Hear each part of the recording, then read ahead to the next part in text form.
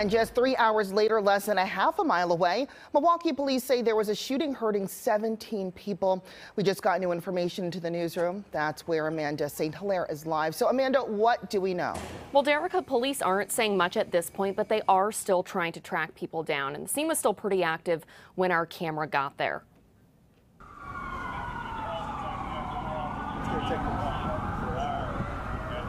So this happened just after 11 last night at Water and Juneau. And this is the Water Street Bar District, so it's filled with bars, restaurants. There are apartment there.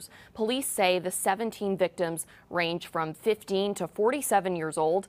They're not telling us yet what started the shooting, but they do expect everyone to survive. And police say right now they have 10 people in custody. They found 9 guns. We'll keep you posted as new information comes in throughout the morning. In the newsroom, Amanda St. Hilaire, FOX6 News.